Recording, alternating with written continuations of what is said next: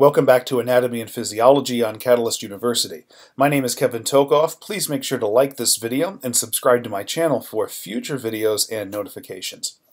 In the previous videos, we looked at the mechanism of the thoracic diaphragm, or we usually just call it the diaphragm, and how whenever the diaphragm contracts, it allows air to enter the lungs. And that, of course, is the process called inhalation, and then, of course, relaxation of the diaphragm, with possibility of other muscles, is exhalation, or we can call that inspiration and expiration. And then we also looked at the passageway of air through the respiratory tree. This picture is of course specific to inhalation, and we would just reverse it for exhalation.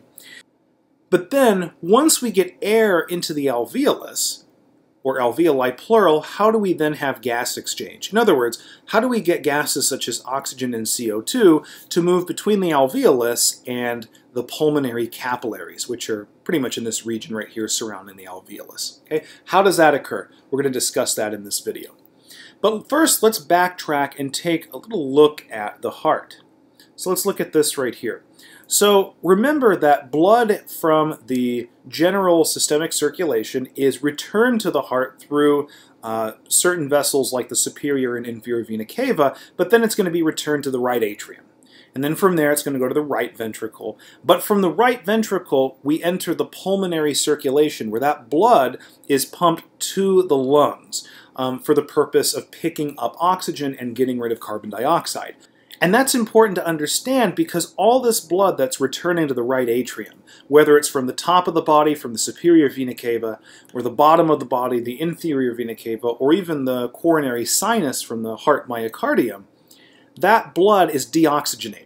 The reason it's deoxygenated is because it's delivered all that oxygen to tissues. The tissues have picked up that oxygen.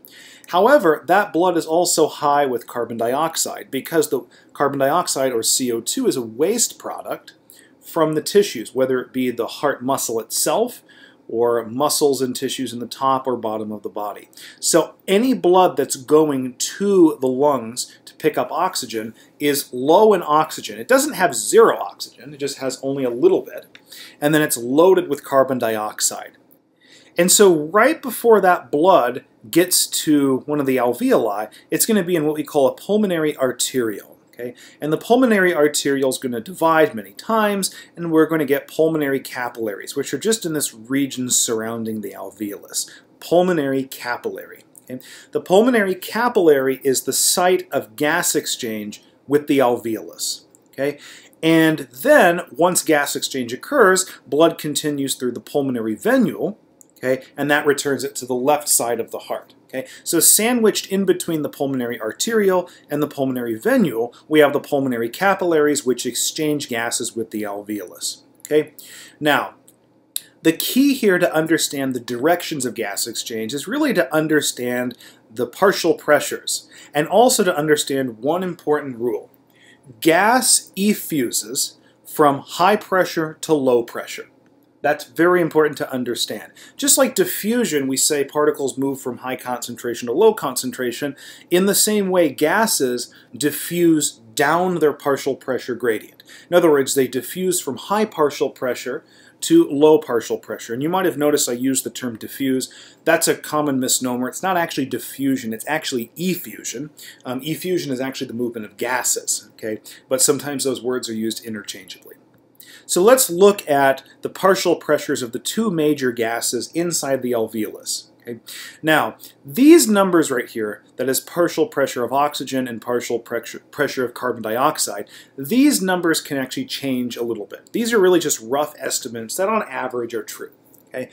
It depends on whether or not you're talking about inspired air or the air you're about to expire. Okay?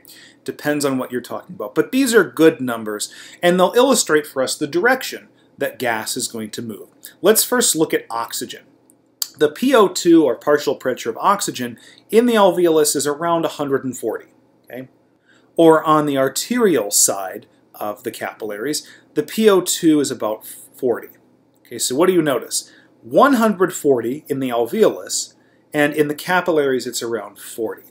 So that clearly says to me that oxygen is going to move from the alveolus into the capillaries, into the blood. Why? Because the pressure of oxygen is higher in the alveolus and lower in the blood. And gas is always going to effuse, or diffuse, from high pressure to low pressure, from 140 to 40.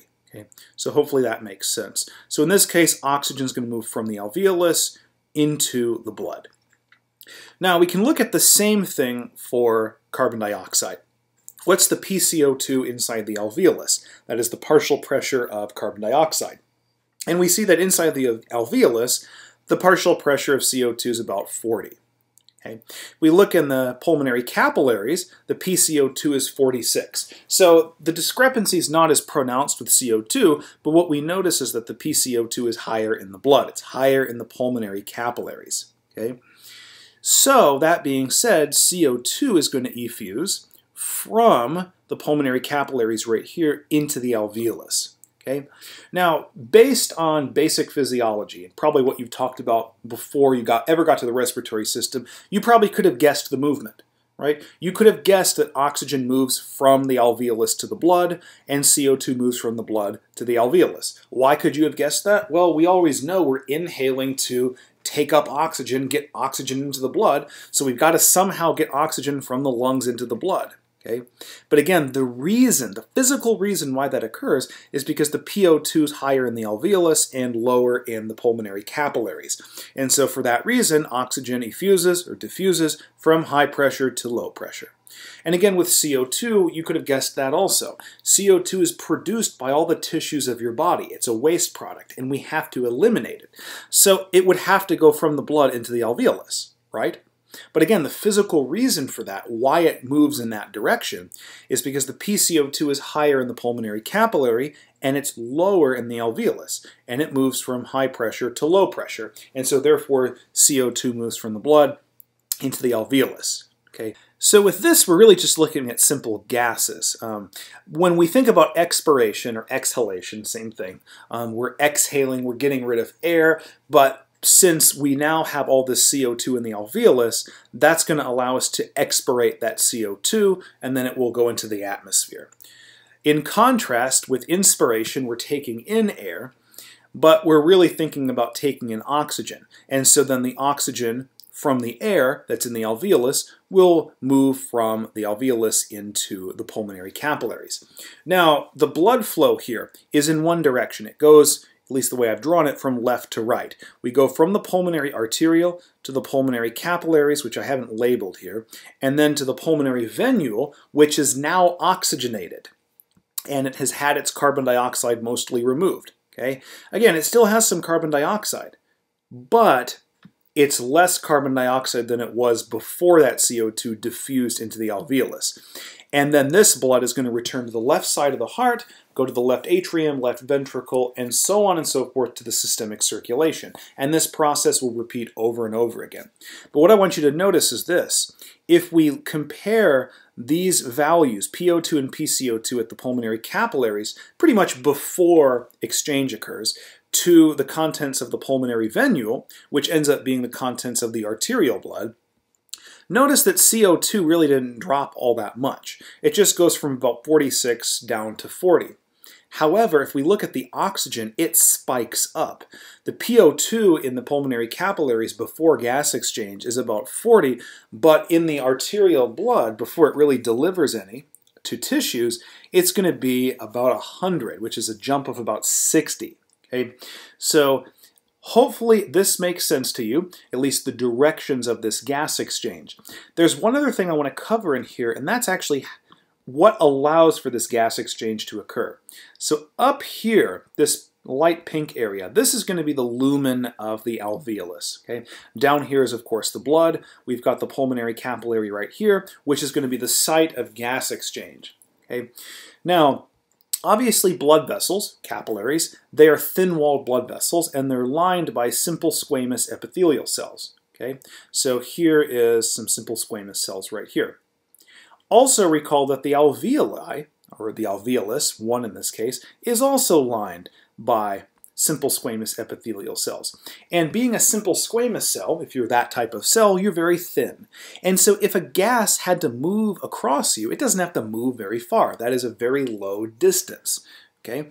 And so because capillaries, that is these pulmonary capillaries, have simple squamous epithelial cells lining them, and because the alveoli also has the same tissue type, that's perfect for rapid and efficient gas exchange. Because if you had, let's say, cuboidal or columnar cells that made this up, gas exchange would be too slow. So having these two layers of simple squamous epithelial cells, one on the blood side, one on the alveolar side, that makes gas exchange super efficient.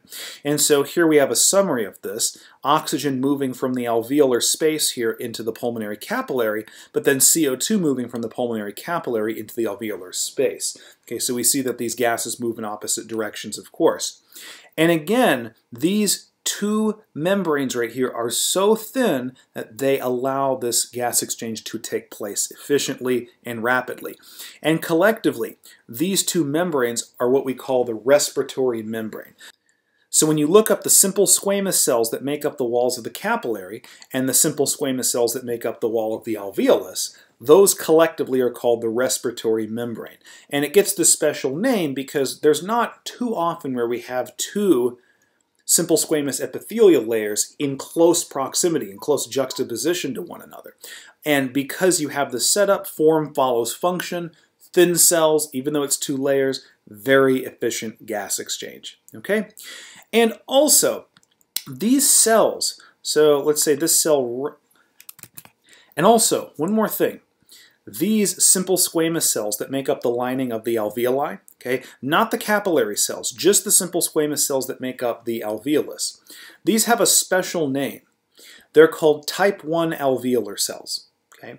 Now, why is it type 1? Because there's also a type 2 alveolar cell that has a completely different function that we're going to talk about in the next video. Okay? But for now, understand that these cells that actually participate in gas exchange because they're so thin, simple squamous, those ones that belong to the alveolus are called type 1 alveolar cells, and collectively those cells with the simple squamous lining of the capillaries make up the respiratory membrane. So hopefully this concept of the respiratory membrane and the differences in partial pressures of these gases help you understand how gas exchange actually occurs at the molecular level. Okay? In the next video, we're going to discuss the function of the type 2 alveolar cells. We'll actually find it's a lot more straightforward and simple. Okay? Please make sure to like this video and subscribe to my channel for future videos and notifications. Thank you very much.